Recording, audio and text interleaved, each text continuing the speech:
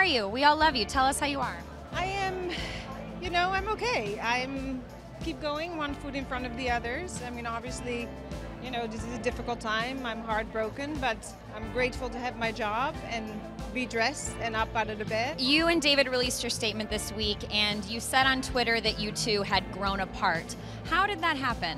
It's just life, I'm sure you've all, witnessed a breakup, It's life, work, my health, his job, the children. Life is overwhelming for everybody, and it's a lot of work to